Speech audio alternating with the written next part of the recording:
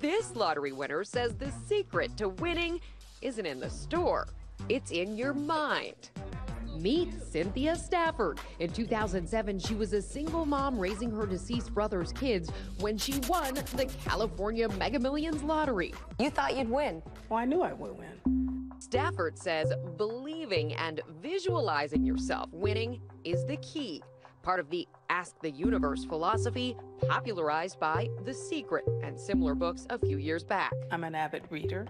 Read a book called The Power of Your Subconscious Mind. It isn't just hocus pocus to you. No, I'm not into magic. It's about your belief. What you believe in strongly will manifest, and does. And Stafford says her belief was specific.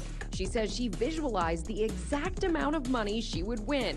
$112 million. What's the significance of 112? You saw that number prior to winning. I like the number 11 because I'm born in November, so that's pretty much it. And then just chose the 2. I was trying to consolidate the number to match my birthday. That's basically what I was doing.